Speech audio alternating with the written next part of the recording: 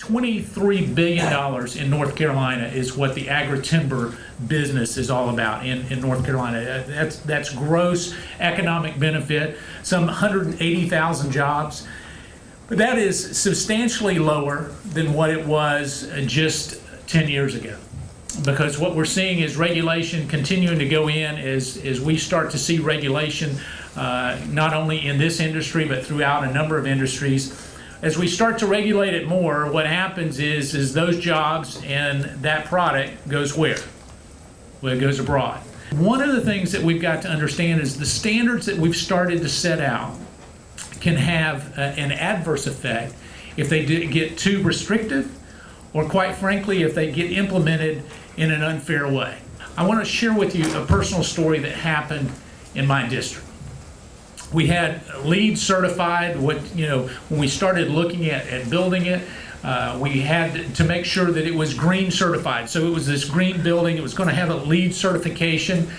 And here was a public building paid for by federal tax dollars that we ended up importing forest products from abroad to build a federal building in my district that was just north of Asheville. And I said, well, there's something not right here. This is not going on. Why would we be importing forest products when I had a timber industry that was willing to provide it? I had people that would be employed if we provided it. And yet here we were importing timber to build this federal building. So I think one of the things that we need to do in Congress is to really try to encourage green building, but also look at this certification process, that we start to lead it where there is a competition among that, so that you don't have this backlog. Because right now, even though 40% of the forest certification globally is in the United States, it could actually be higher than that.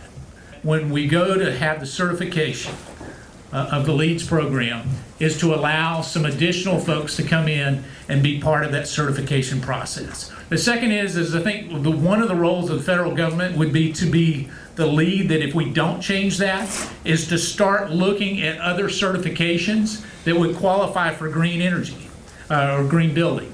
And so when we start to look at that, is work with the GSA and other federal agencies to try to bring that in and say, when we're looking at building a federal building, we can have this certification, whether it be LEED or perhaps one other or two others. When you look at the forest lands that in this country, 10 million family forest owned lands, 10 million. Those are small businesses, small families working hard to be able to help grow the economy in their areas and to provide the jobs that need to be provided. These owners are not large corporations, they're families, they're individuals, there's partnerships and other unincorporated groups. They're people who will be hurt by the kind of regulations that are going to be constricting commerce in our timber market. It's unfortunate that some of the regulations that are seeking to promote the green initiatives have the effect of really limiting the amount of American timber and construction projects across the country. A great example is if you talk to some of our architects across the country, the AIA. When we in Arkansas were trying to increase the number of green buildings in our capital in Little Rock, we had 3 or 4 of those building, the Clinton Library, the Windrock International, Heifer International, all of these, which have gotten green building certifications. But some of them they've had to import floors from Asia. Looking at how we could get to that certification meant we had to bypass being able to help create jobs in our own state with a forest system that was very, very responsible. You look at what happened after Katrina, an opportunity where we could have used wonderful small businesses across Louisiana in the timber industry to be able to rebuild after Katrina. And they had to actually import timber from the West Coast because most of our southern landowners were certified by another program. That doesn't make good sense. And then nobody even calculates what it costs to transport, whether it's in cost or in the environment. Moving, guess what? All those bamboo floors that come from Asia, they come on a boat. Lord knows what they burn in those boats. you know, and you're talking about the environment, you got to talk sensibly about how we address this issue and how we find everybody to be a winner, and we can. In 2010, I actually wrote the USGBC with my concerns. There's been some issued executive orders in states that bypass the lead standards for some of the public buildings and seek to incorporate larger amounts of state timber into some of these state projects. I hate to see it having to go to the state. I'd like to see us as all 50 states coming together and recognizing that we can do good by the environment and do good by small business and do good by our economy if we all come together and realize how easy that is to do. Our main objective is the same. It is to create jobs and to preserve this great land that we have. And that comes with sensible regulations.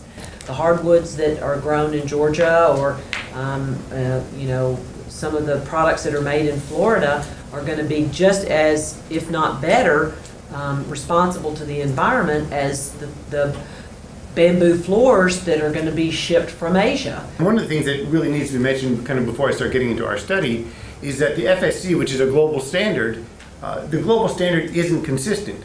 And so what's ironic is that when we were trying to rebuild after Katrina and we're bringing in wood from who knows where, Russia, we actually could have been bringing in wood that was less environmentally sustainable. So we're costing jobs here in the US to cause environmental damage globally. Allowing these different standards to compete, you're going to get all of those different benefits together. And who knows what the exact right answer is. That's why we want to kind of let this discovery process work itself out. Even if, you know, with all these things, whether there's a good reason for the FSC having varying standards or not, is to me not as relevant as when you come to product that's produced here, or product that's consumed here. Well, how do we have consumers using the product that is the most environmentally sustainable? Because when you're looking for the label, that's really what you were looking for, right? You want a product that you know was produced in a sustainable manner. And so the irony is, if you have a standard that's so stringent here in the U.S.